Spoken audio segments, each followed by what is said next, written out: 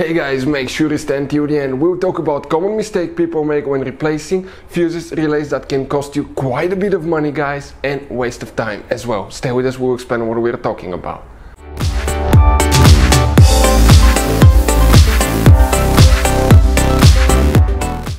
Hey guys, welcome back to Auto Repair, guys. Thank you guys for watching and subscribing to the channel. Today will be super helpful video to any of you having a BMW 5 Series, guys, generation E60 E61.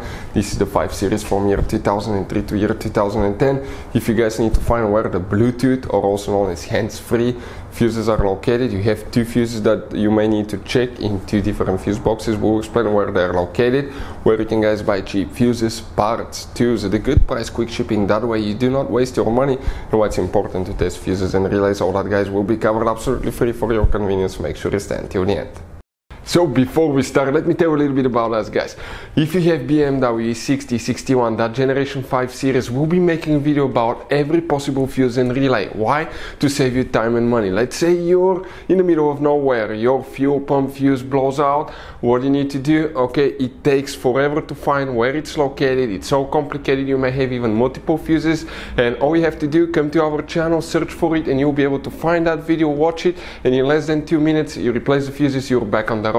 Something else, guys, every single car we get here at the garage, we try to make, guys, at least 200 to 300 free repair videos. We take them completely apart, we show you guys how to fix pretty much anything, engines, transmissions. Why we do that? Because our mission to shop is to save you money, guys. We have more than 11,000 videos on our channels that can save you quite a bit of money. Now, if you guys need to buy parts, tools for your BMW or any car, we'll share the link in the description of the video below where you can get them from at a really good price, quick shipping. That way you do not waste your money. And if you need to buy cheap fuses, relays, anything for your BMW, links will be shared as well. So let's continue now. So the Bluetooth hands-free fuses, where they're located, we'll demonstrate on a 2008 model BMW 5 Series, guys. Fun fact about that car, we have up to 3 different fuse boxes. We will work in 2 of them today. The first one that we need is on the passenger side. Open the glove box. On the back side, once you empty your glove box, because I bet it's full to the point where nothing else can fit, but once you empty everything on the back side, you have one rectangular piece.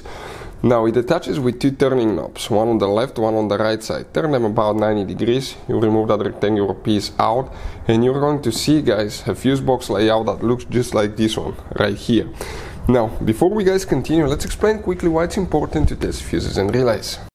So it is super important, guys, to always test fuses and relays, and something else as well, common mistakes people make. Sometimes you may think that a fuse is good, or you cannot actually see if the fuse is clearly burned, and in that case, guys, you may put the fuse back together, and you may end up spending money and time on parts you don't need, and all we had to do is just test the fuse. So we'll put a link in the description of the video below how to test the fuse. It takes only a few seconds to find out for sure if it's good or bad. The same thing for relays, guys, okay? Some of those could be really expensive on cars, so we'll put a link in the description of the video below how you can test relays. And for some certain fuses, guys, it's important to disconnect the car battery when removing them, otherwise you can burn the electronics. And for instance, working on airbags, fuses, or anything like that, you need to wait at least 1 hour after disconnecting the car battery. And if you're not qualified and certified to work on airbag system, I will never recommend to do that, guys. But when disconnecting the car battery, guys, okay, common mistake people make, it's important to know which battery terminal you reconnect first. If you do it the wrong way, you can burn electronics modules. How we know about that? We burn before the traction control module on BMW that cost us $2,000, guys. So we'll put a link in the description of the video below which battery terminal to disconnect first. Check it out for your convenience. Here, guys, which fuse you need to check. That row of fuses is 1 through 9. This here is 10 and up. In that row of fuses that's 10 and up, if you pay attention on the bottom side, on every even number of fuses you have numbers. For instance, 10, 12, 14, 16, 18, 20, 22.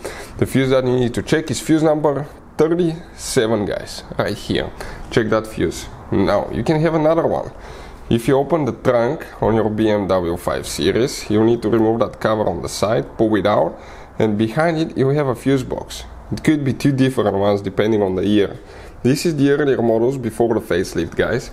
And here you will need to check fuse number 89. Okay, right there. And the facelifted version, Okay, fuse number 89 will be that one right here. Hopefully guys the video will be helpful. Thank you for watching, see you next time.